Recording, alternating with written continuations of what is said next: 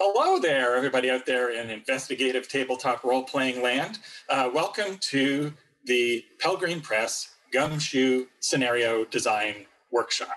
I'll explain what many of those words in that title of this streamed event mean in a moment. But first, the participants ought to introduce themselves. So I have several of my boon Gumshoe compadres with me to help out as we design a scenario before your very eyes so that you may emulate what we do in your own work.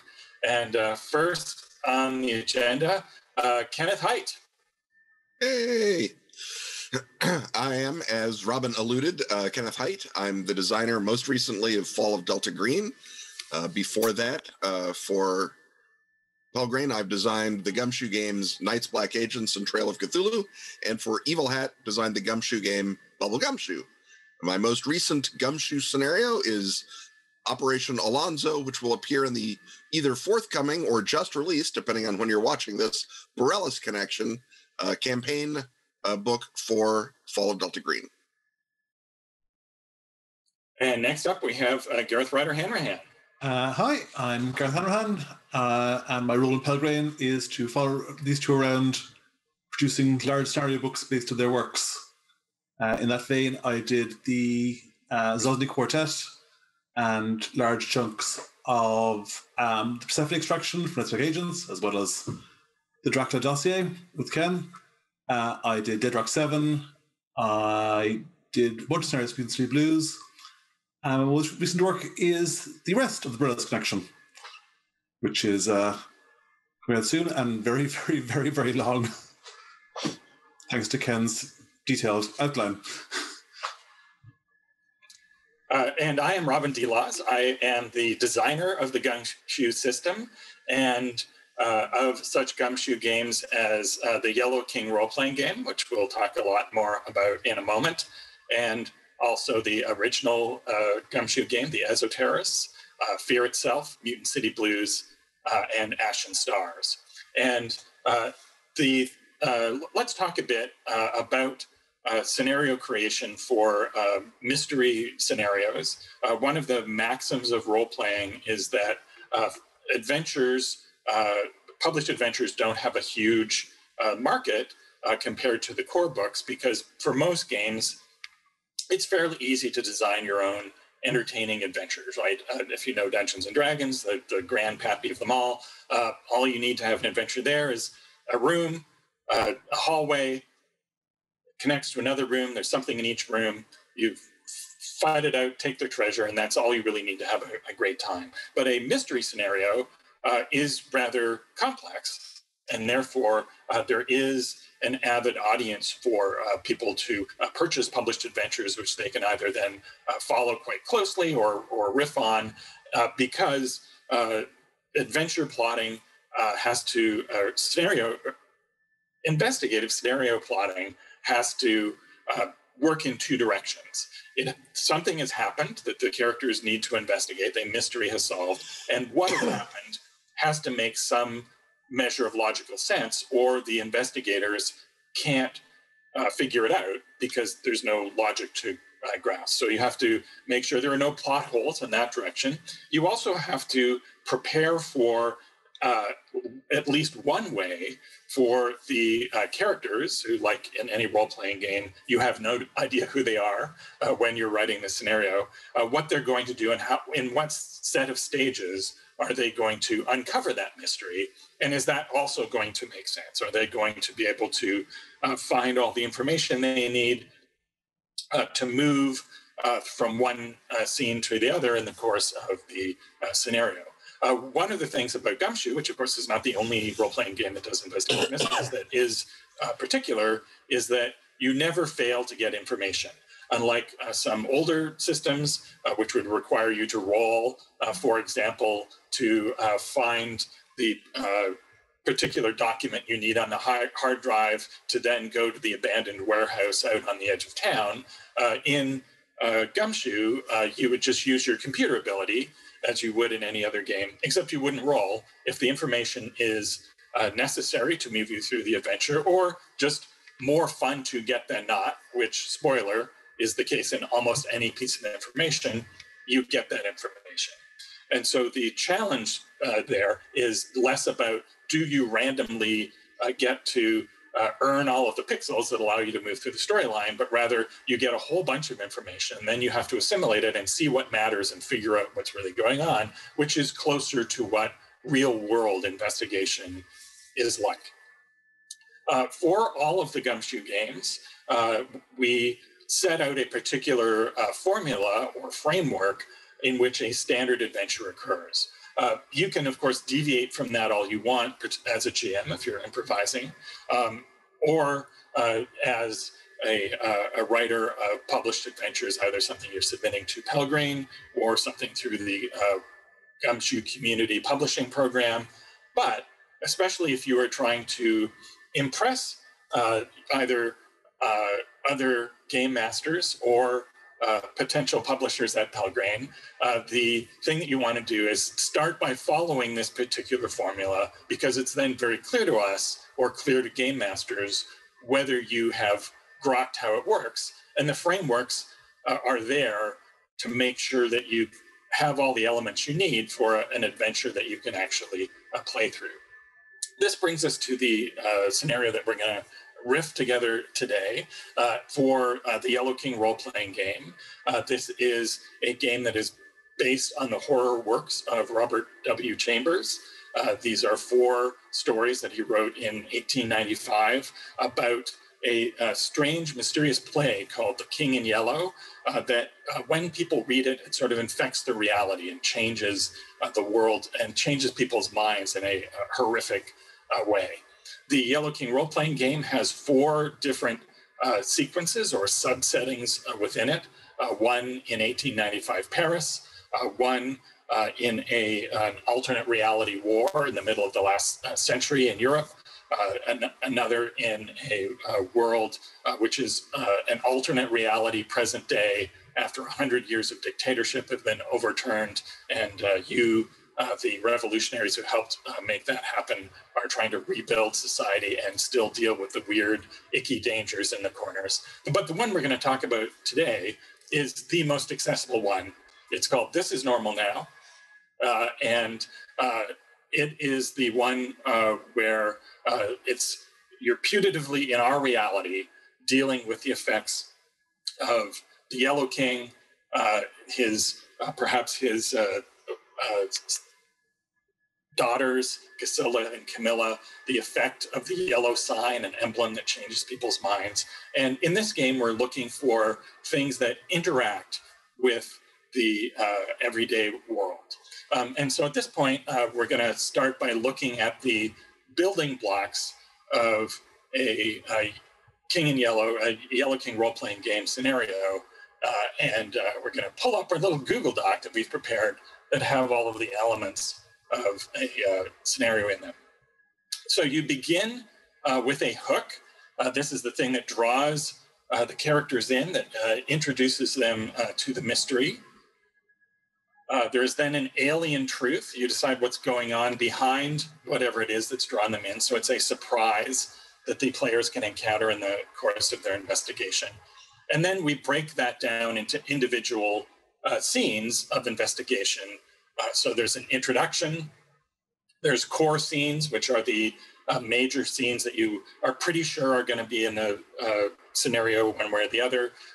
And then we have some alternate scenes, which are other fun, cool things that can happen but don't need to happen, or other ways to move through the story. There are antagonist reactions. That's what happens when the enemies in the world, or just the world itself, notice what the characters are trying to do and comes at them. And so that's a way of injecting danger and suspense amid the scenes of investigation. And then, surprisingly enough, it ends with a conclusion. And you may have a scenario where the player characters in play go in a completely different direction and wind up doing something cool and improvised. But you need to have some sort of baseline story that can happen so that it doesn't just fizzle out at the end. So on this note, we're going to take some suggested ideas that we got from our pals at the Pelgrane Discord, and we're going to decide which of them we want to go with, and then we're going to develop that out further. So what I asked for are suggestions that sort of fit the vibe of This Is Normal Now, that take a sort of a contemporary theme or idea, and then put a Carcosan Yellow King reality horror spin on them. So our suggested premises are, one person thought we might do a scenario based on strange beach wash-ups.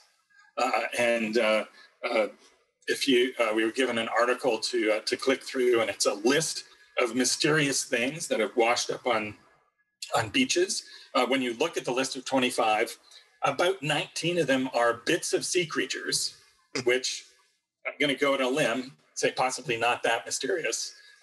There's a giant D6 has washed up. D6, of course, is the only die that GUMSHOE uses. So I think someone was just trying too hard to appease us. But we don't necessarily have to pick one of the strange beach wash-ups in that article. We could pick another one. Someone else suggested that the fact that the CIA has for years used a rubber mask for its agents based on the face of the late actor Rex Harrison, which is very much in the Yellow King theme, because the King in Yellow is notorious for wearing a pallid mask, except it's not a mask. It turns out it's his horrible face.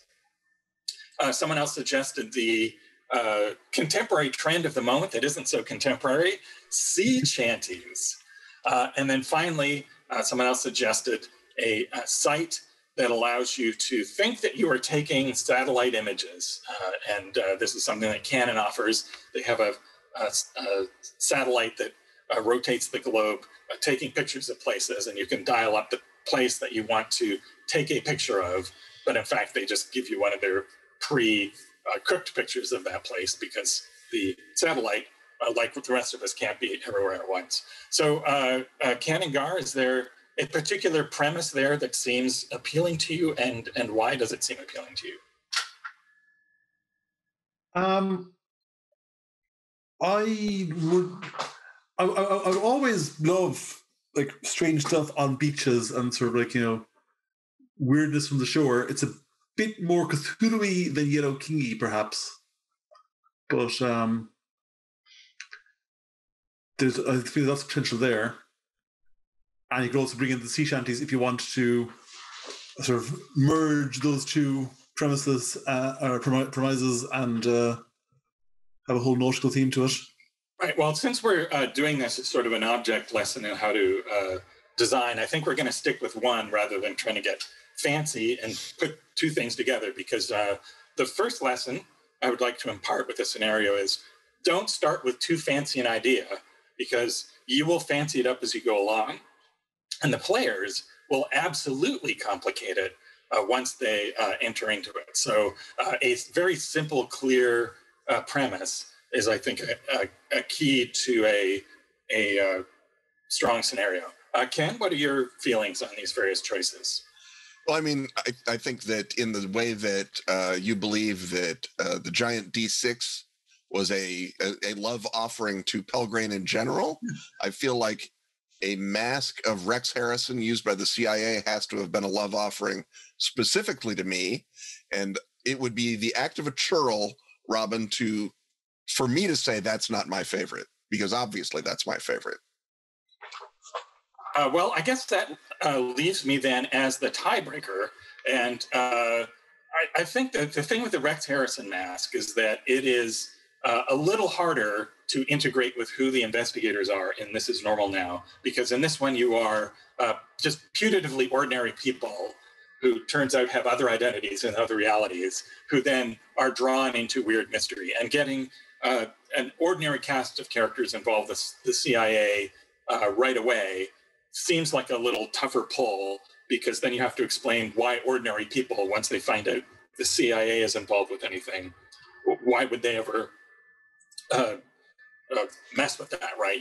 They would back up at speed. And so I think let's, for the purpose of doing something simple, go with the simplest possible one, and that's the beach wash-ups. So the most obvious thing that could wash up on a beach that would convey the basic premise of the Yellow King role-playing game is a section of the terrible play itself, a bit of the text. And if people read the play, they lose their psychic equilibrium. Some of them commit acts of evil. Some of them discover reality dissolving all around them. And so I'm going to suggest then that this is a scenario that is based on the idea that somebody is putting pages of the play in bottles, messages in bottles, to wash up on shore and then start to infect people and make everything go strange and weird. So our next question then is whether we want that to be the premise, that the investigators know fairly early on that these are pages from the play, or do we want there to be some other hook that draws them in, and the pages from the play are a revelation that occurs later? What are your feelings on that, Gar? When you say messages in bottles washing up, I immediately think of the Lake of Hali in Carcosa. And my the sort of image I initially flash on is like somebody throwing bottles in from the far shore, and they're arriving throughout space and time, as in they're letters as opposed to just chunks of the play. Some castaway in Carcosa, which is more of a weird image than a strong hook, to be honest. But so I think that's a long step towards the alien truth. Yeah. Right. If our weird thing that needs to be explained is parts of the play washing up, and your notion of a castaway on the shores of the Lake of Hali, which is terrific, I think that's a great reveal. Yeah. And I think that we can even assume that they're a castaway on the shores of Lake Hali. Perhaps they don't know that they're on the shores of Lake Hali, or perhaps they do. They're writing perfectly conventional, help me, here's my GPS coordinates, whatever type message, that when they throw it onto the lake is being translated into passages from the play. And that perhaps when you open up the bottle and you look at the message, even perhaps some of the message still, like a palimpsest, is visible on the surface, but then as it is exposed to the air of our universe, it begins to change. So everyone doesn't begin by just going mad and eating their girlfriend on the beach. They go and do other things, and then slowly, maybe they're trying to report that this missing guy is at such and such a location, but as they attempt to explain it, they've been bottled up into the world of Hali that way, that the messages aren't simply sort of like random go mad triggers. They're an attempt to communicate by the castaway that could be, if the player characters learn to resubmerge the words in the lake, in the water, or something like that, they could be reverse deciphered. You could understand that there's a human impulse behind it all. So that gives us our alien truth, which is that there is a prisoner on the shores of Hali sending messages in the bottle, which are now washing up on a beach in our reality. Right. And the prisoner might be one of the player characters' alternate selves, that they're in a prison camp from the Castaigne era somehow, or it might be some third force that they have met in one of the previous adventures, one of the previous settings, or it might be some other figure that if they could rescue him, they could get a really good piece of information about what's going on, because obviously that person was marooned for a reason. Either they were exploring and went too far, or they were grabbed by the King in Yellow or his daughters / agents and put there, like the prisoner on in the village.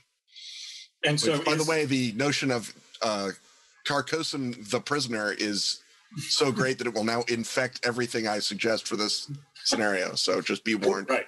Well, of course, those two things are both within the broader tradition of the existential mystery, where what you're trying to figure out is not just who done it, but what the heck is happening to reality. So they're definitely already in each other's ballparks. So is the prisoner sending sections of the play from Hali, or is he sending something else? Why would he send pages from the play, I wonder? I love the idea of like stuff being transmuted as it passes through some sort of dimensional barrier. So like he did, like, you know, one image that instantly up to mind was like, you know, this bottle washed on the shore, you open it and you get a text message from it, as in basically his like, you know, distress call on the radio or something has been transmuted into this, or infected by this Carcosan stuff. So it's being transmuted into forms that can survive the crossing and then sort of partially retransforms on the far side. So you get both transmissions from Carcosa and also clues as to, like, you know, like where he was shipwrecked, or how he got there, which the players can follow to rescue him. So are we suggesting that he is writing messages of asking for help, and they are turning into bits of the play, or that they're somehow transmuting their form in some other way? Yeah, and we could either have it be that it's bits of the play, but the passages from the play contain flaws or variant printings, right? So if you have a copy of The King in Yellow from 1895 and you had already read it in a previous adventure and you were comparing the one scene to another, it might say he reveals the scalloped tatters of Yatil in one, but in the other one it spells scalloped with an O, not an A, and so that's part of a code, and you can assemble these variant readings, and that's what the truth is sort of steganographically put into. Or it can be a simple act of transmutation, as Gar suggested, that the lake itself is acting as a transmuting medium, and the messages begin as helpful signals or as simply, you know, distress calls, and become passages from the play. But the passages, when either decoded or experienced, will allow you to sort of, as Gar says, get a text message or get some other sense of a bearing on the actual problem. The only trouble is that we're rapidly talking ourselves into building a, you know, Rod of Seven Parts sort of an adventure, right? Yeah, I was just about to say. You get all 7 messages and you put them together, and oh look, here's the clue.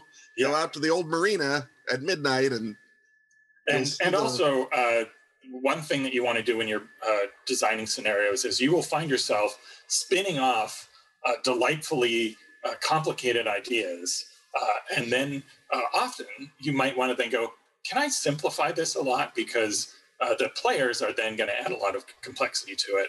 And while I was hearing all of those beautifully complicated ideas from Gar and Ken, I thought, wait a minute, what if all he has to write on is a copy of the play, and he's writing instructions on how to rescue him in the margins?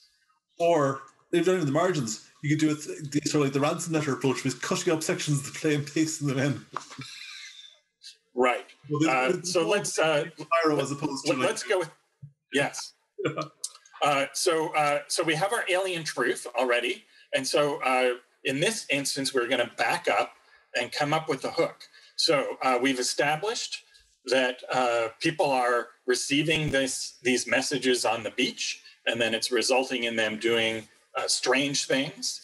We haven't fleshed out what those strange things are yet, but that leads us to the question of what is it that leads the investigators into the story in the first place? What is the instigating thing that alerts them to something going on? And I think logically, we're at the point now where one of the strange things that one of the people who receives one of these bottles does gets their attention. So what would we suggest as that hook, as the instigating thing that seems to be going on when what it turns out is really going on is all about these alien messages in the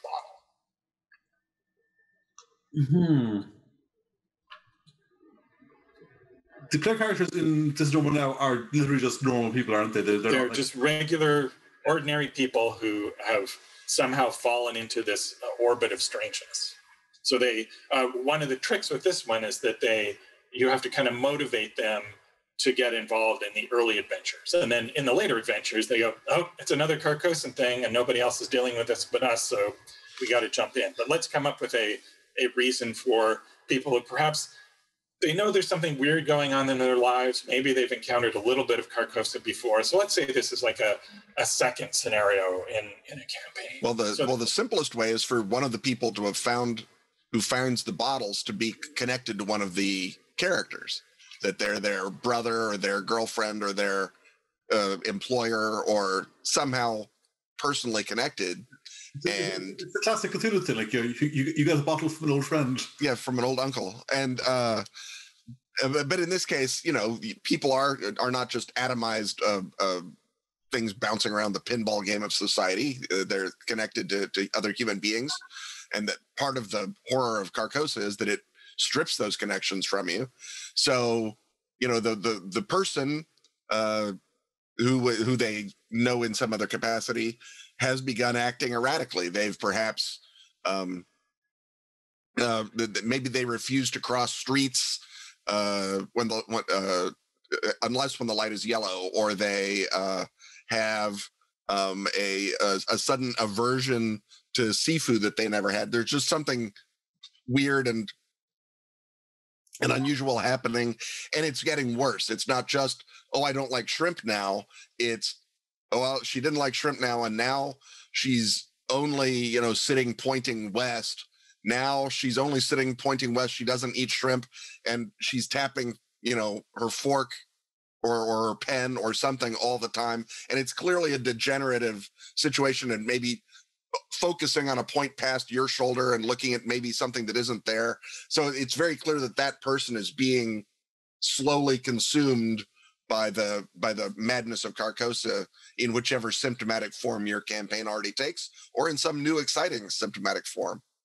And then it might be, oh, well, this is a terrible thing to have happened to my brother, girlfriend, employer, but it's no skin off my nose, except that they, while Googling the symptoms, discover there's now a message board for people who've, had their brothers or girlfriends or employers show these same symptoms. And someone on the message board is saying, I'm going to look into this. And then that person disappears.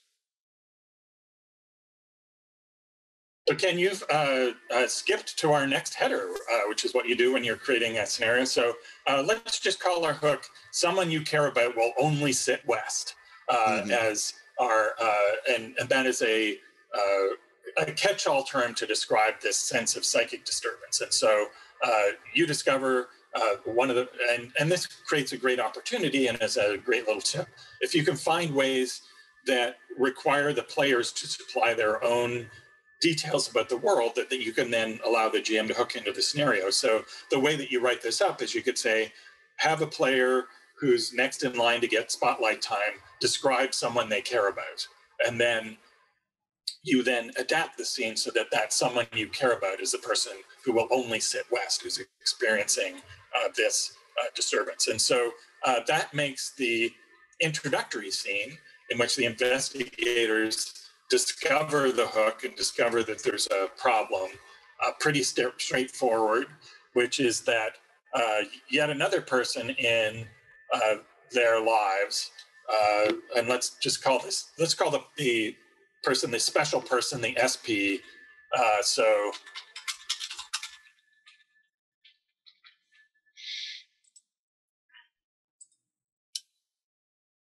a third acquaintance, a loved one,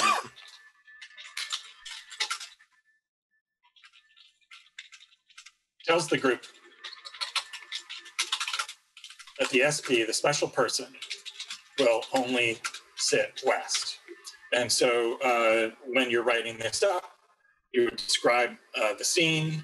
It would be kind of vague because you have set it up to be have improvised content from the players where they're describing not just the loved one, but the other third acquaintance. And so that the scene where this happens would also be something that the player would likely supply bits and pieces of. It might also suggest that you tie this person into more than one other player character, so that they both have some sort of interest in this person. So it could be a shared professor or boss, or someone who, it's, oh, well, this person was at my wedding. Oh, he's the contractor who helped set up my home, and then we play foosball every weekend, or whatever it is, to tie more people in. And so this then brings us to what the core scenes are. Once you discover this, there have to be clues in that sequence that lead you to something. And so eventually the players would be trying to talk to the loved one. Of course, the loved one the special person can't say, oh yeah, I got this message in a bottle from the beach, and that's why I'm being weird. You want the players to discover that. So what is it that the next step, the things in this scene that the characters can use their various abilities to lead to other core scenes that draw them in? Or once we've established the intro, do we want to think right now about what the big conclusion at the end will be, and have a beginning and an ending, and then we're filling in the middle? Do you want to go at that way, guys? Well, I mean, I guess the question about the ending is the ending the players, get in a boat and sail across Lake Michigan / Ontario / of Holly to rescue the prisoner? Because, I mean, that they have to sort of tie that off somehow, and them sailing across the lake to rescue the prisoner seems like the big climax of the story, right? If it's not, they don't have any very plausible way of shutting off the supply of letters, unless it's just one of those, well, weird doings was happening, but now he's at the end of the play and his last message is, oh, they've caught me, sorry, giant weather balloon coming. And then you have a mysterious and odd and unsettling, but not a satisfying sort of a traditional conclusion. And I think a satisfying traditional conclusion is what we're aiming for here. Yeah. So if the end is basically, you sail into the mists and rescue this guy who's sitting on a sandbar like Arcosa, and that means we need to the opening scene sort of set. It won't kind of reveal that directly because they're set up the stakes. So the special person needs to be that they are sort of psychically trapped somehow and need to be freed, and you free them by rescuing the poor stranded guy. The intervening connecting tissue, my initial thought was, since Ken brought the idea of a message board where people are investigating the bottles and so forth, that they talk to the special person. The special person has been robbed, their bottle has been stolen. All the players know what's been taken initially as a bottle. They follow some clues, discover this message board, work out what the key thing that's taken was the bottle, track down the thief, and that provides clues that will point them towards the little sequest sequence. So that may be a bit ambitious for a short scenario, but I mean the fact that if you have the message board of fellow sufferers of Sitting West,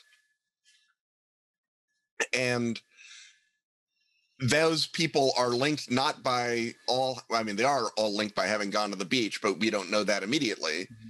But if what is linked is that they've all had mysterious break-ins in their house in which nothing was stolen that they know about, because who keeps track of the nonsense you brought home from the beach, mm-hmm. right?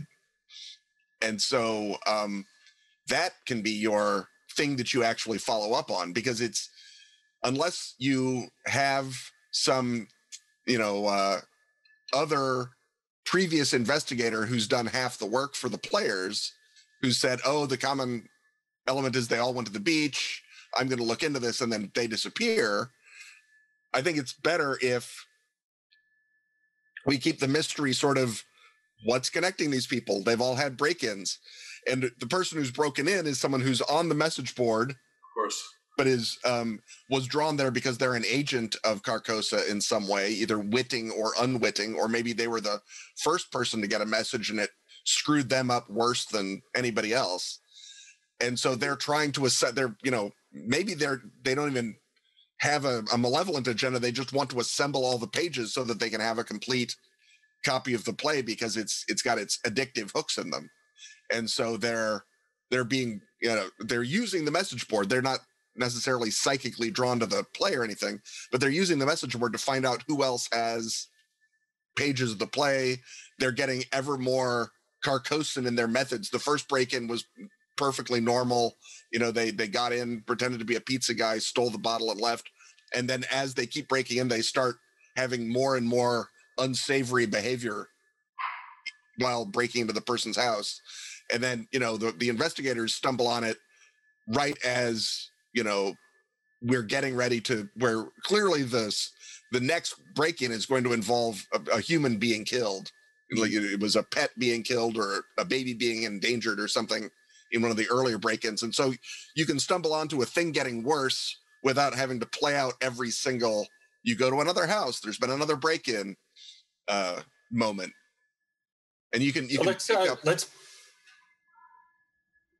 let's start breaking these down into scenes and the flow of clues. So I take it in the intro is the core clue, the existence of the break-ins that you discover that there was a break-in in their house that they weren't aware of. The intro, the core clue is the existence of this only sitting west phenomenon. And then what leads you in can either be finding the message board or that either the SP has gotten onto because they're messed up by their symptoms, or the third acquaintance has gotten onto. So the third acquaintance can turn them onto the message board, or the SP can turn them onto the message board. I think the message board is the next big clue home. Okay, so message board would be one of the core scenes. Yeah. Right. I mean, I think you're going to branch. And that also follows the... You're going to have to branch right off the intro. Because if the characters show up there and the break-in hasn't happened yet, then the bottle is going to be there with the SP. So either the players can find the bottle early on, or the break-in has to happen before the first break-in has to happen before they arrive. Well, the thing is, if the break-in hasn't happened yet, they go to the SP's house. Yeah. They're talking to them. The SP's like, yeah, this is all messed up. I don't know what's going on. Or maybe they don't know that it's messed up, but they're being talked into it being messed up. They look around the guy's house, and it's like everybody's house. There's a million things. The break-in can happen later. They go back to the SP's house, and the only thing that's missing is the bottle for some reason. It's like Kim's game, is it? Like, you go back to the guy's house, and, you have to know, there's a bottle that isn't there now that was there last time, which you didn't pay much attention to. Because it was just one of a bunch of junk and bric-a-brac on the shelf, like everybody has in their house. Now here's an advanced tip, though, is that there is often a problem that playtesters will report in any structure that requires you to revisit a previous scene, because the players often find that lightly motivating, and it's often sort of a sticking point. So what I would be inclined to do would be to have two possible branches from the intro scene, which I think is strong design in the first place, because it right away establishes that there's more than one route through. So that there's two possible core clues in the first scene. One is the existence of the message board, and that you could discover, by with your computer's ability, or by dialogue. So that's one direction to go in. And then another one would be your architectural ability, which is your knowledge of places and buildings. And you look around and go, hey, wait a minute, this has I see evidence of a break-in that no one here has noticed.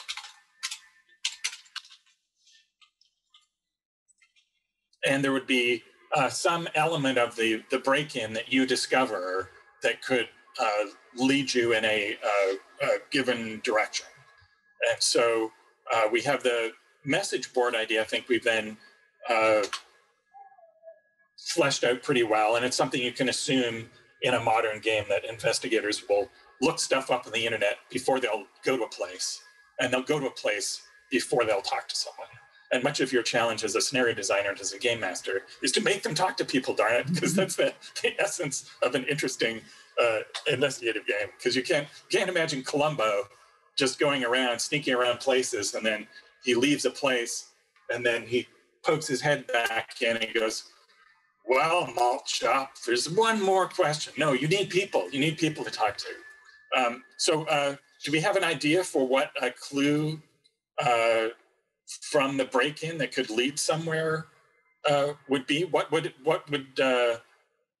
this is a classic mystery solving problem, is how does a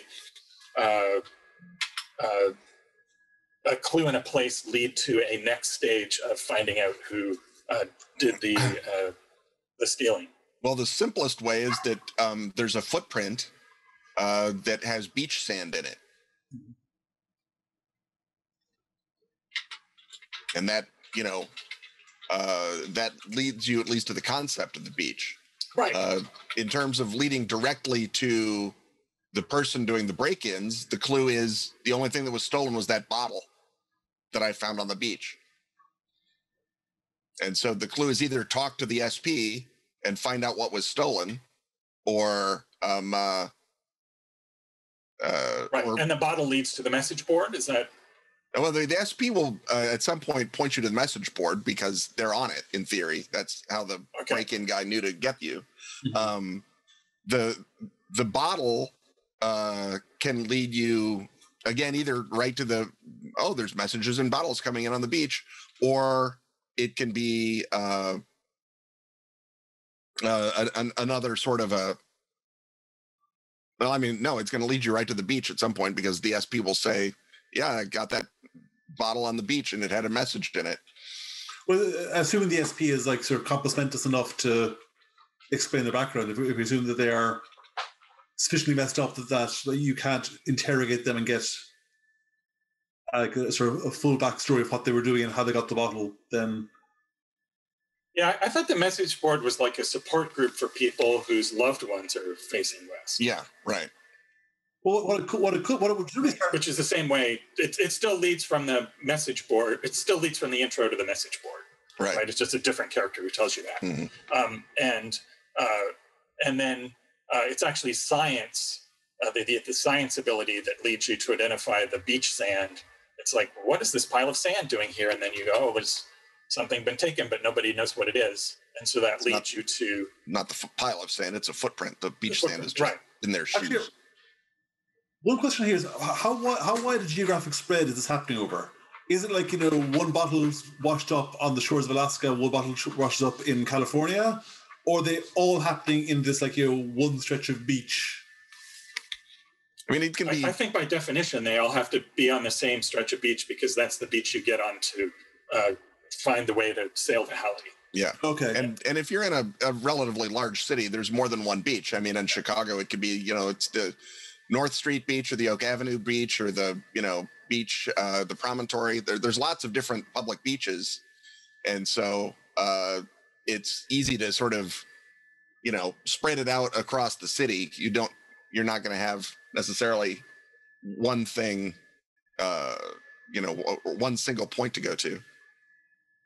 If you'll still get lots of, going all over the city type adventure. Right. And if anything, you want them to get to that particular beach. So you might want to pitch, find a way for the sand on the beach to be very, very telling, revealing bit of sand.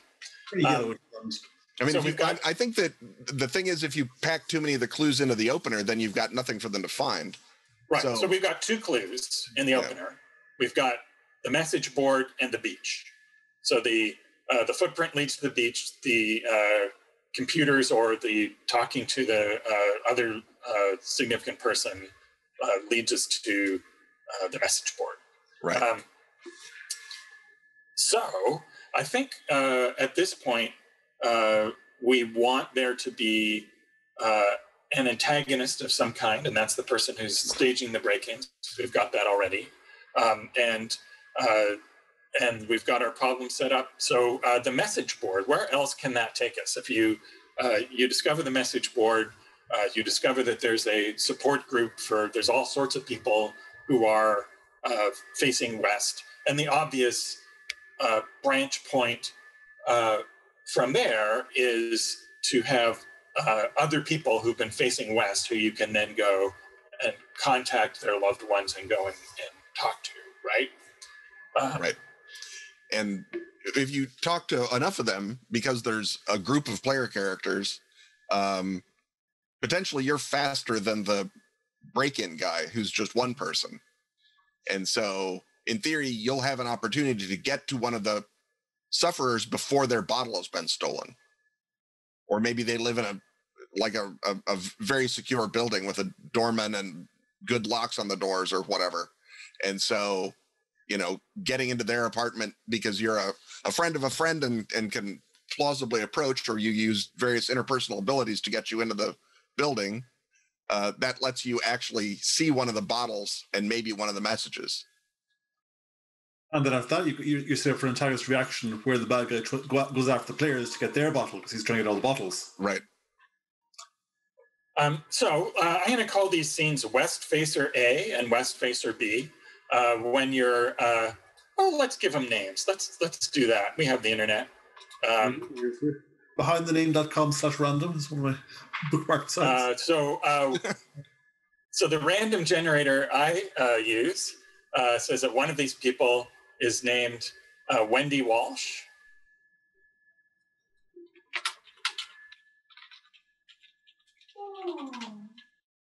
She's West Facer A.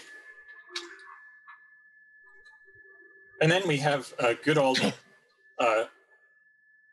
Kimberly Vasquez.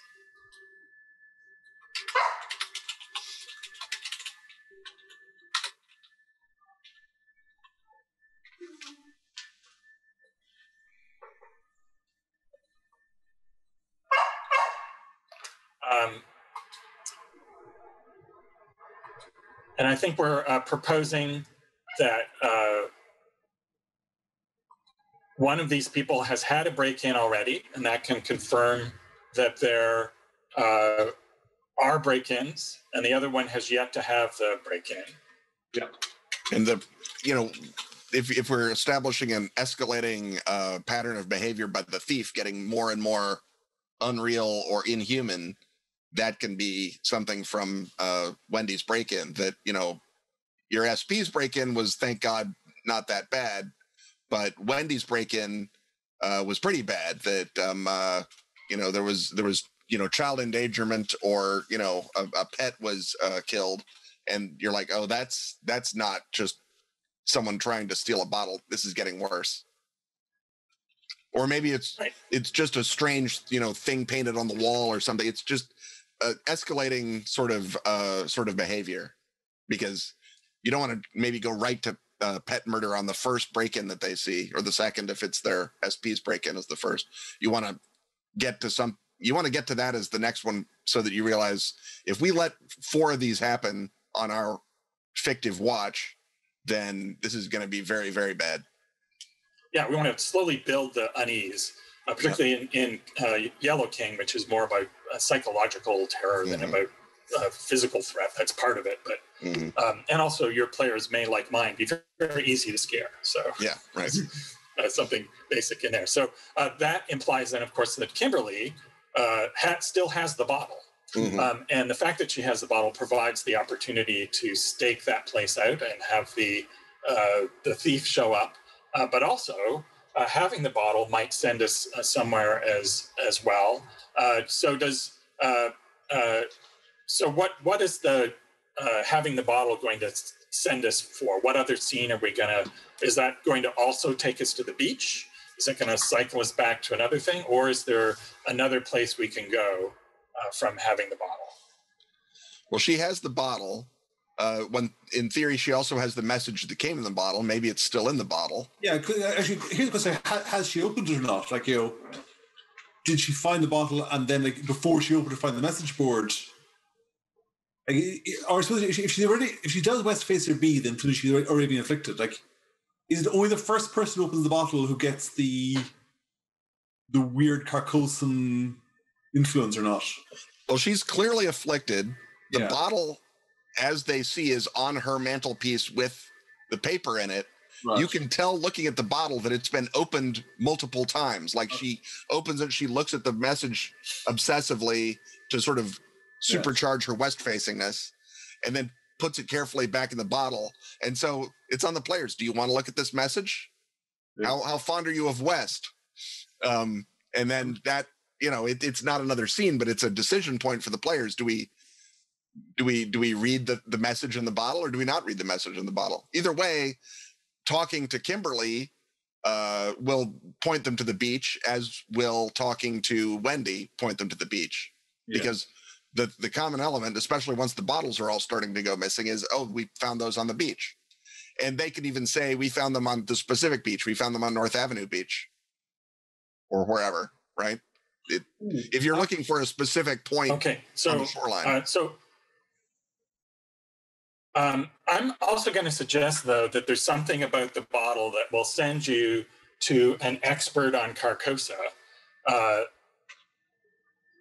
so that once you look and find the play,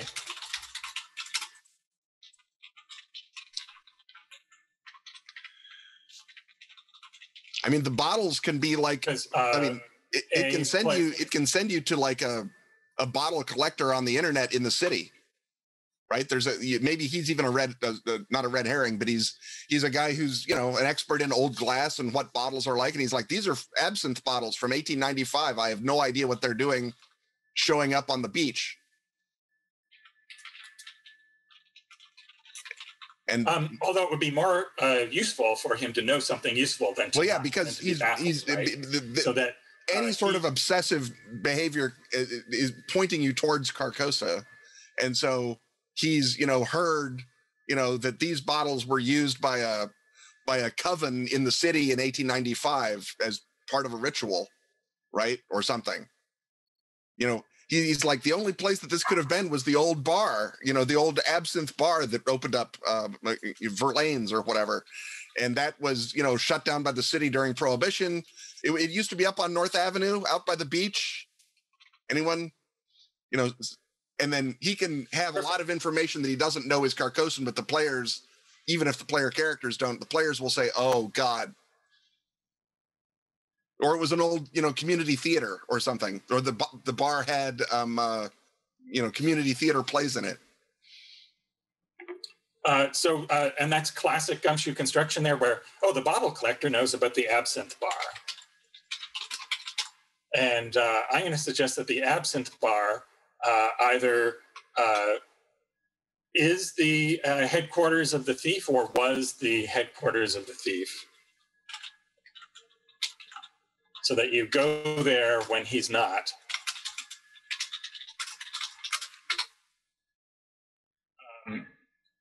So hang on. So that's getting us quite a number of scenes there from the branch of the message board. Let's go back to the branch of the beach. What can we learn from the beach that will take us either to the... so here's an opportunity to sort of double up. You could find a pile of smashed bottles on the beach where the disappointed thief is gone. This isn't real. This is just a Coke bottle smashed. This is just an antique bottle from 19... And that could clue you to the fact that bottles are important. So that could be another way. Smashed bottle pile could lead you back to the bottle collector. Because it's often useful to have different things that connect us to the various possible themes. It could also depend on when you go to the beach. I want to circle back to the absinthe bar after this, but it can depend on when you go to the beach. If you go to the beach at sunset, you get the specific effect, right? You see Carcosa on the horizon, assuming your beach points east or beach points west. But maybe that's what it is. You go to the beach at sunset and there's a weird optical effect, even if your lake points east, as all good lakes do, where you see a mirror sun in the east and you're like, that's a weird mirage to happen or whatever. You get a Carcosan effect from that point on the beach. Yeah, the absinthe bar, I like the idea of there being a current absinthe bar, not least because it's another location. And also, maybe the guy that runs that absinthe bar is the bottle thief. And the bottle collector says, if you have these bottles, the guy who's running the new Verlaines instead of the old Verlaines, he's offering a big reward for those bottles if you have them. And so the old absinthe bar is the one that was on the beach. That's the site. That's the thing that ties that spot to Carcosa. And then the new bar got opened up because of the, sort of faux authenticity stuff. And the new bar is not on the beach, but it's got, maybe rocks from the old bar's foundation or something like that. And the guy that founded it discovered Carcosa by research into the old bar and its habitués, which was the old King in Yellow cult from 1895 when the play came out in America. Right. So that gives us a way to go. The beach, there's a clue that leads to the existence of the old absinthe bar. And then there'd be a scene called bar research. Mm-hmm. I mean, the old bar research would then alert you to the existence of the new absinthe bar. I mean, the beach can have like a scoured clean foundation on it. Like you see the old foundation of the thing, and then you can tell, first of all, there was a building here. Architecture can tell you it was probably built in the 1890s. You can also look at it and say someone has been pulling rocks up out of this foundation. Someone came out with a backhoe at some point and tore out a couple of stones from the foundation. And then that will hopefully lead you to let's go to the city records and find out what that was. And we have gone a good ways, further than you will most times you're designing an investigative scenario, without asking ourselves very much about the motivation of our antagonist. We know he's the owner of an absinthe bar. We know he's breaking in to steal people's bottles. And we know that each time he breaks in, he does something weirder and more dangerous. And this suggests that he either discovered a bottle and was somehow impervious to its effects, perhaps because he's already exposed to Carcosa.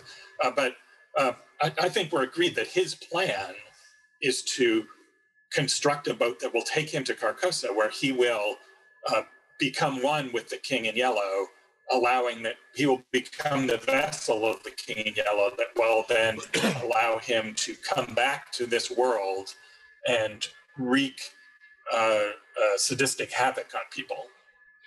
So, is that it? I thought his plan was he was assembling the pages of the King in Yellow to build a new text of it, because you can't get it anymore. Well, the reason I'm suggesting this new motivation is that this will then create the way for the players to discover the thing that they need to go and experience the climax, right? If he's building a boat, that gives them a way to get across to the Lake of Halley. Also, he's not building a boat, but he's trying to find the correct route to Carcosa. Does that mean Checkers can get his boat for one thing and start messing around at sea? And also explains why he's not at the bar when they go there. He's off on his boat. I mean, the thing that you can find at the bar, if he's not there, is his not title slip, but the thing that says, "Oh, he's got a slip at the marina." Yeah. Right. And this creates a new scene, the marina. Uh-huh. And he's not trying to build a boat. He has a boat. He's got a perfectly good boat. What he's either trying to build is a compass or an astrolabe that will let him navigate there, or he's trying to find, as Gar says, the coordinates to steer for, right? That will get him to Carcosa across the lake. I mean, right. And the reason he can find the coordinates is that every time a bit of the page washes up, there's something written on it that says, here's another landmark. And so when he finds enough of the landmarks, he will then have the compass that will allow him to get to Carcosa. Right. Actually, a couple of things I was thinking. Number one, we've called people west facers.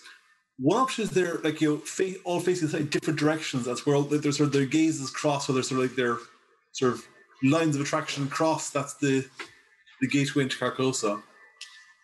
I like that. Yeah. Another option is one way you navigate a boat is like looking at landmarks on the shore.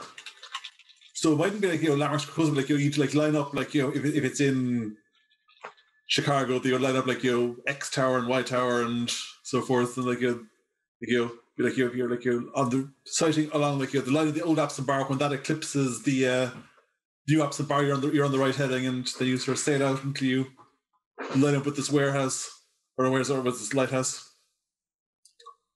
I think from the number of headers we have here that we have something that would turn into a 7,500 word to 10,000 word adventure. And we got enough of these clues for our scenario. So now's the time to start filling in some of the other things. So alternate scenes.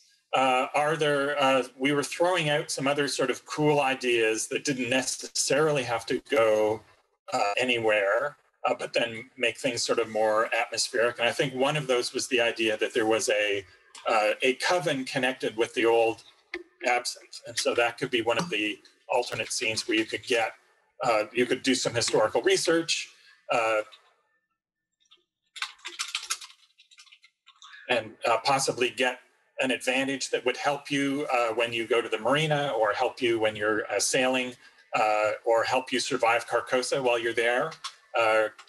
So Carcosan survival talisman is something I'm going to put in there. Another obvious one is the characters find a bottle on the beach and can get a page of the play and some clues, and also their own wonderful slew of psychological effects and problem cards from finding a bottle themselves. Yes, so I'm going to call that FYOB. Mm-hmm. And yes, of course, you have to have an opportunity for them to get the bottle and get all of the lovely shot cards and hallucinations that go with that. Ken, do we want to throw in a third alternate scene there?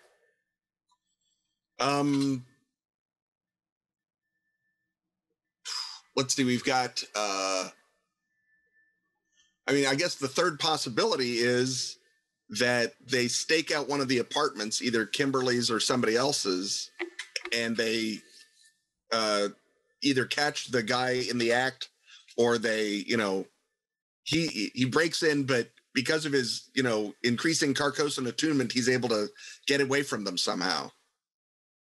So a confrontation with the actual bad guy is not currently on our list. Maybe that's an antagonist reaction. But the only times where he tries to steal a bottle anyway, but yeah, you could have the players be proactive. And we already have a character with the bottle, so that's stake out at Kimberly's, we'll call that. Mm-hmm. The other scene that's going to crop up, if I know players, is one where the players try to work out where the bottles are coming from. They use science to try map when the bottles are arriving. Have they all be they'll be mapping the tides and weather patterns and so forth, and try to work out if the bottles are being dropped off by a ship, or is there a particular pattern to when they're arriving. And that would just be possibly a scene where bottle science. Yeah, exactly. Where you can get spooky clues that don't actually lead anywhere, but make sense in retrospect. If you want, you can have the point that the bottles seem to come from, given lake currents or whatever, be an old shipwreck, the ship that went down in 1895 or 1920 or whenever you want it to have been. I like 1920 because it can tie into the Prohibition and also the repair year. Does that mean that our putative shipwrecked victim, Burton Sellers, is from that era? He might be from 1920. That's a strong possibility, or 1895 rather, or whichever. And then, but the notion that there's a shipwreck out there in the sea, and then when they, are laking out there, that can be a obstacle between them and Carcosa, is the ship that's still there, and then it has the wreck, and they're caught up in the shipwreck, basically, and they have to avoid themselves being washed up on the shores of Carcosa with the prisoner. Just before we move on to antagonist reactions, I just want to circle go back to the stakeout scene. Ken, you suggested that the person staging the break-in gets away, but you do need to design that scene so that it can be extremely difficult to capture that person, but that there is an alternate set of events that can still happen if they do really well and capture the thief. Well, if they capture him, they can, I mean, they're still going to wind up getting on his boat and trying to sail to Carcosa because the bottles are still coming. Exactly. And he might even say, well, you need me to steer the boat. And yeah, of course, I'm the only one who knows the coordinates. Yeah, right.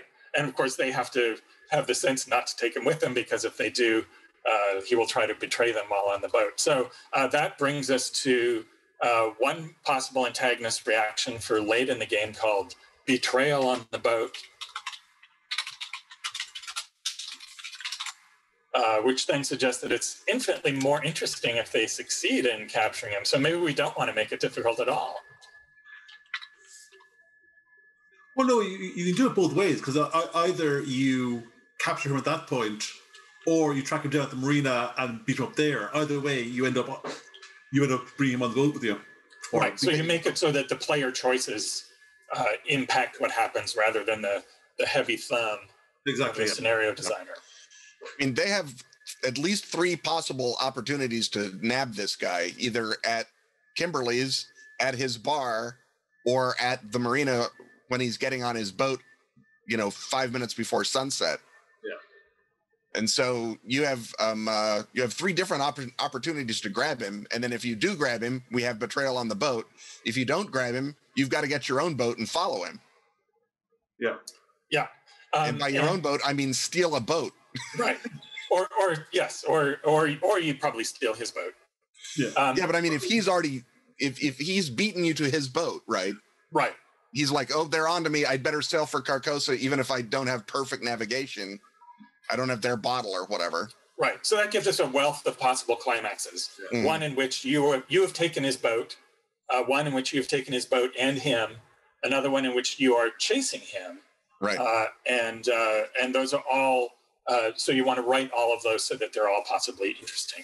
Right. There may be points, though, early on in this thing where you don't want the main antagonist attacking the investigators, but you do want someone to come in and mess them up and cause trouble and danger. And I think the obvious possibilities here are that there are lake ghosts,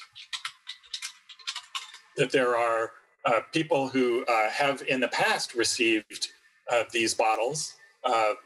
Perhaps they've been coming, intermittently all the way since 1895, and there's just been an uptick in them lately. Perhaps he got another copy of the play, or another supply of bottles. But other people who faced west for too long turned into lake ghosts. Or they can be the ghosts from the sunk ship. Yeah, the original Coven tried to sail out to Carcosa. Mostly failed. One guy got stranded most of the way there. He's writing letters back to the girl saying, "Help, help, help." So your notion is that when we rescue the guy, our reward is to have our faces chewed off by a Carcosan sorcerer. Yeah, that's a good point. I mean, there can definitely be a survivor of the old Coven who's trapped in the time loop around the boat sinking. Yeah. Well, so what he's going to try to do is hijack your boat when you get past the old shipwreck as it's going down, because he's been in that shipwreck since 1920. What I'm looking for here, though, is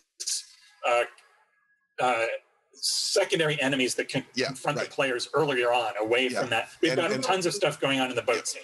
But ghosts of the sunken ship can be coming on shore as the connection is being firmed up. Right. And our bottle thief has achieved some measures, either an agreement with them that he will take them with him back to Carcosa, and that's why they're serving him, or he's acquired some sort of control over them through his acquisition of the coordinates. I think explanation A is much better than explanation B. So let's say that he's got a pact with the or that he's collected enough of the information that the channel between the wreck and Chicago is open enough that they can start coming on shore without his involvement. They're just another phenomenon. Well, the reason is I think it's useful, though, to have hench villains who are doing the main villain's bidding, right? Right. Because that gives them a reason that just makes obvious sense to attack the players and interfere with their investigation. Well, he can also have an Igor, right? The guy that, the bouncer at his bar, Yes, it's also good to have a just sort of a mundane antagonist, so he could come after you as well. Because there's situations where having ghosts show up to attack you will be too disruptive, and you could do that. So that gives us two main antagonist reactions, and then betrayal on the boat, which is really more of a one option of the conclusion rather than an antagonist reaction. So for an extra antagonist, if you wanted it, you've got patrons of the new absinthe bar. Where you go there, get drunk, and then seized. They're under the influence of the bottle thief, and will go off and beat up their characters and foil their plans, but have no idea why they're doing it. They're just You could also have a green fairy, right? like an Ariel, like a familiar spirit that he's bound up with this old absinthe that he's found. Because remember the way that they found out what American absinthe was they found an unopened bottle in New Orleans from 1910, and they siphoned it out and did a full-on check. So he's got one of the original bottles, and in that bottle there is a green fairy. And you think, oh, it's going to be Kylie Minogue. This is great. No, it's a honest-to-God terrifying green fairy. The kind that makes you want to shoot Paul Verlaine. Actually, so that's 4 different possible antagonist reactions. On a practical level, you probably want 2, and you probably want the 2 that are simplest to explain. If I were designing this, I would go for Ghost of the Sunken Ship and the Bouncer as the simplest and easiest to explain. And I think Gar and Ken might, since they came up with those other ideas, they would like those ideas better, and they would use them. A couple of ideas that sprang to mind looking over it. One, was the original cult trying to get Carcosa, or were they bootlegging Carcosan absinthe during Prohibition? Well, that's for our flashback scenario that takes place in 1919, right before the bars closed down for Prohibition. And the other thing is So I think that gives us plenty, actually, to work with. We've got our conclusion. We've got a way to get to the conclusion. We've got 3 different possible ways that the final sequence can go down. So there's plenty of variation, and the alternate scenes can all affect how that final scene plays out. And so you're not just railroading the characters, the players, through a very simple set of A, B, C, D, E breadcrumbs, but you've got all sorts of different ways for the stories to come out. And I think everything makes sense and is simple and clear. Do you want to spend any time thinking about the identity of the prisoner? We sort of threw up a couple of ideas. Do we leave it open for the GM to suggest whatever is the thing they want to happen least, or the most existentially terrifying? He's kind of a campaign hook, I think, as he said. Well, I think the players are going to want sort of solution to, the sort of idea that is embedded in Yellow King is that horrible things are cyclically reoccurring. So clearly, the original guy who's trapped, you know what he owned? He owned the original absinthe bar, and he was part of the coven, and his goal was to sail to the shores of Hali in order to become one with the King in Yellow. But once he got there, the King in Yellow rejected him, or he repented, or perhaps he was the one who he's like the investigators, right? So they may get there and find out that it's one of their 1895 counterparts, right, who later in life stumbled onto the thing. And so they're saving their own character. Right. Would be the most Yellow King role-playing game thing to happen. Therefore, it's a good ending if you save that person. And that creates the weird possibility that one of the players has a backup character in This Is Normal Now, who is the original Paris character, which is a complication because one of the ways to and the entire arc of a King in Yellow game is to go back to 1895 and kill all of your original characters. And so now you've let's not tell Antoine what we're going to do in 1895. Especially since he's been going out and fighting crime as Captain Carcosa. Exactly, yes. I don't so there you have it. These There apps. I'm a mere Paris art student.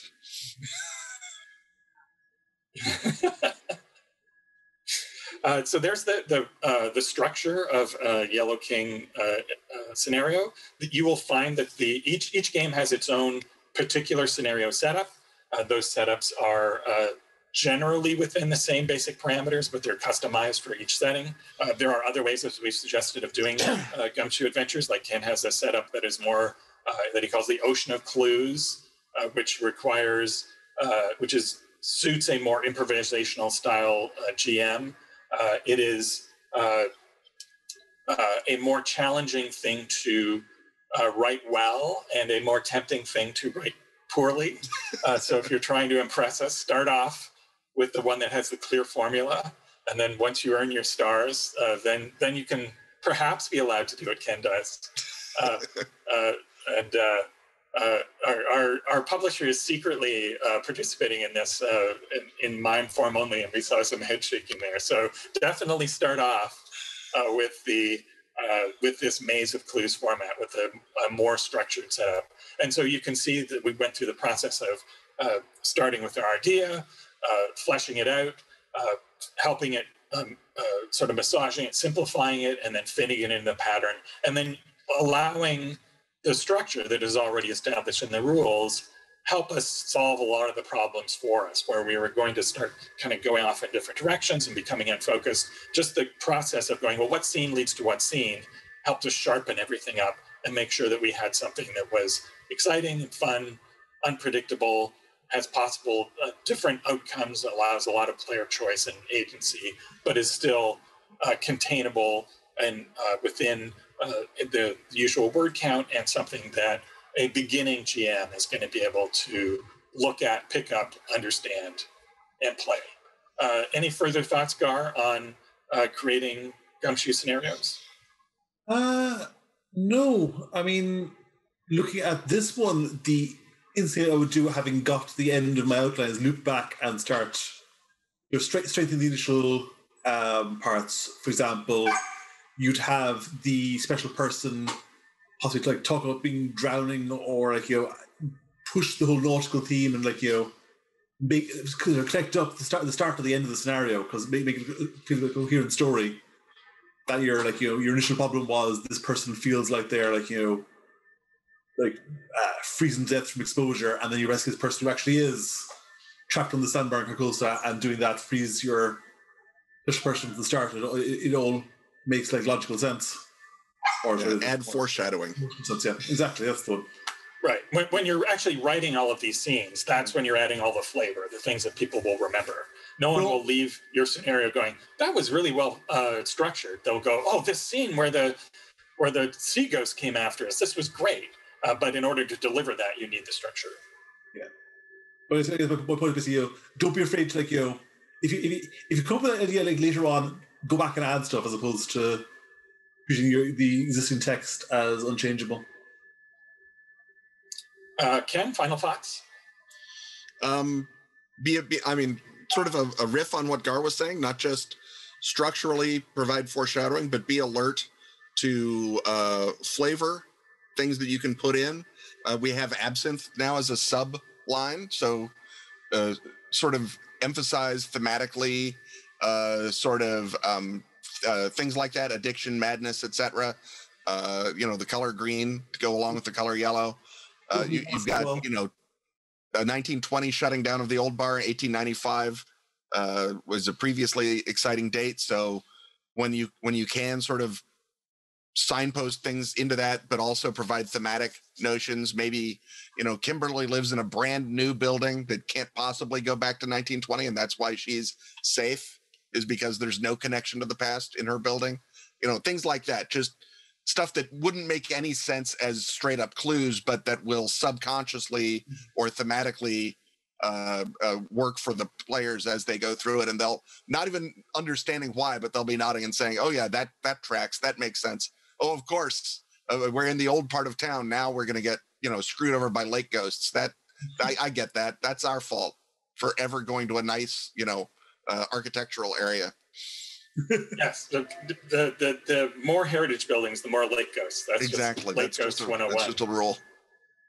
Well, on that note, I think we can sign off. I hope you enjoyed this tour through GUMSHOE's scenario design. I hope it inspires you to create things either for the GUMSHOE Community Content Program or to pitch things to Pelgrane itself. So thanks, everybody, and go make some mysteries.